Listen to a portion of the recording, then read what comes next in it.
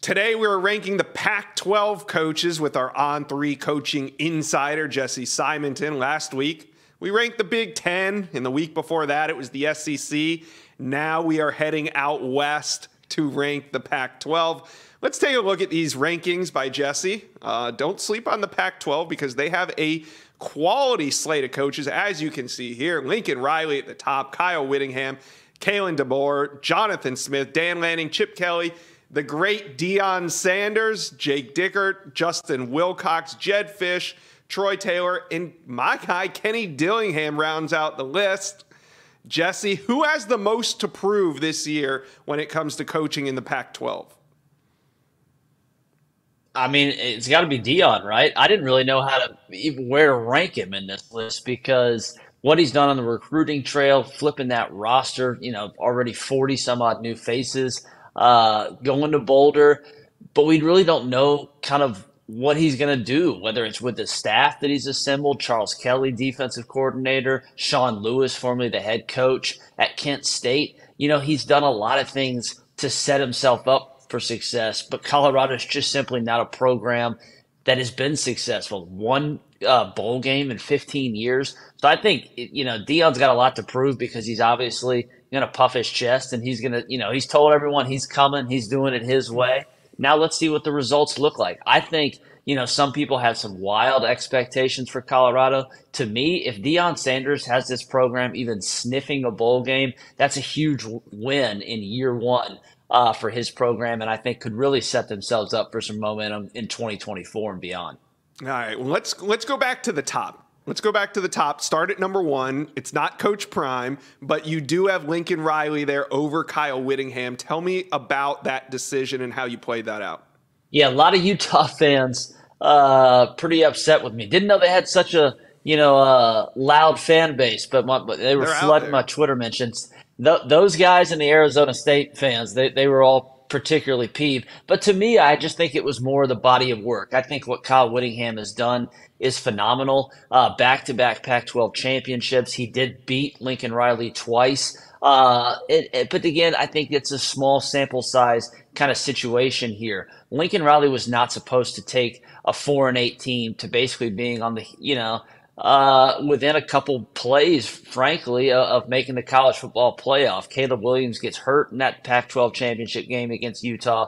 The game completely flips. They had a very close loss at Utah earlier in the season. Lincoln Riley way ahead of schedule, I think, for all the quote-unquote, quick rebuilds we've seen in this sport the last couple of years. No one's probably done it with more efficiency than what Lincoln Riley did last season. Now, he clearly benefited from the fact that he was able to bring, a star quarterback with him to Los Angeles. But I think 3 college football playoff appearances at Oklahoma, what he did taking over that Sooners program, and I think what he's doing now at USC kind of tipped the scales in his favor for me. All right, let's go back to Coach Prime. He's sitting there at number 7 on your list.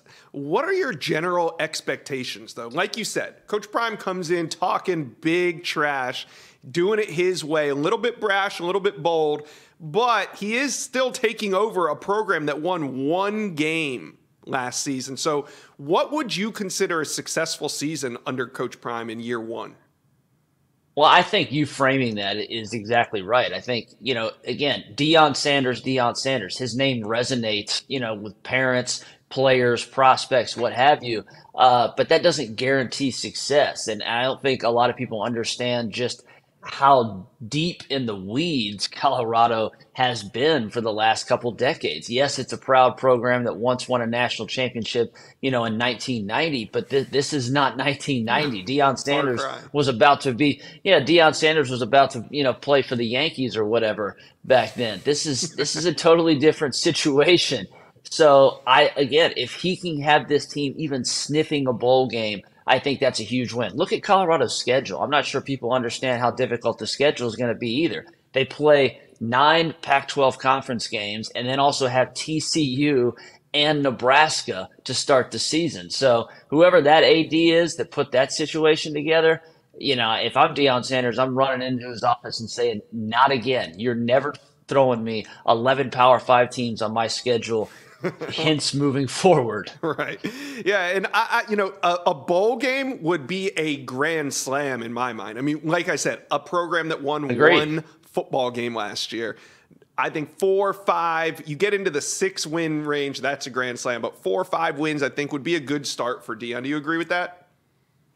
100%. And we don't know how good Shedeur is. I know Shedeur did some nice things at Jackson State, but this is a big jump. And, he wasn't the best FCS quarterback. He was just a really good FCS quarterback. And so the expectations around this program, I think, are a little bit outlandish compared to the reality of the situation. That's no demerit on Deion's, potential as a head coach. I think it simply is kind of framing this is a really hard job. And yeah, one bowl game in 15 years to expect Deion Sanders, even though he has flipped the roster, to come in and just, snap his fingers and then, go to the postseason.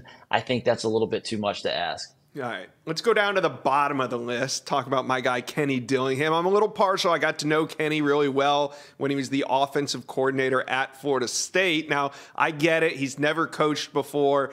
He's one of the youngest coaches in the NCAA. But what are your thoughts on putting him dead last in the Pac-12 heading into the season?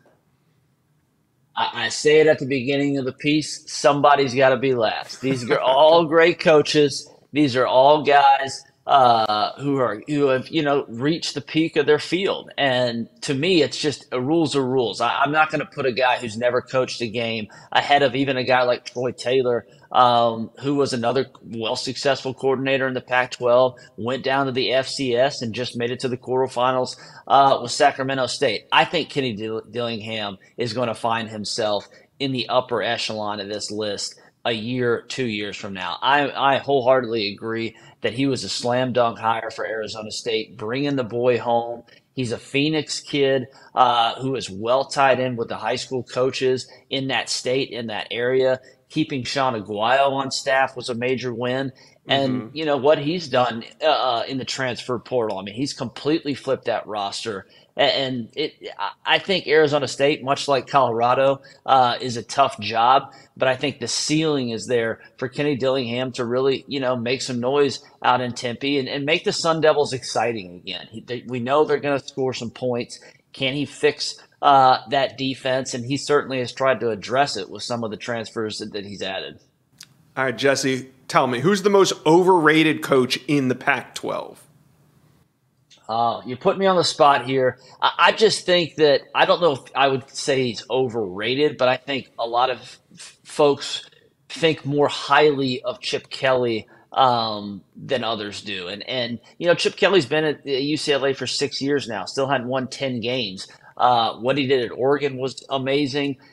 His early success with the Philadelphia Eagles was solid, but I just think the results haven't quite been there. Perhaps that flips now, though, with a 5-star like Dante Moore at quarterback. Chip Kelly's never been, a big-time recruiter. That's not really where he's interested in with the sport, more the X's and O's, kind of dialing up the plays. But he and his staff, were able to convince Dante Moore to come out to West and play for the Bruins. And if that 5-star quarterback hits, that could change the trajectory of that program in a hurry. Sometimes all you need is a quarterback. That's all it takes in this day and age of football. All right, Jesse, thanks for checking in with us. And hey, you guys, let us know in the comments section of this video. Do you agree with these rankings? Who do you think's the #1 coach in the Pac-12? And who do you think is the most overrated coach in the Pac-12? Jesse Simonton, thanks for coming on Coach's Corner. Thank you for watching. Make sure you smash that subscribe button for me. And remember to check out all the videos on the On3 YouTube page.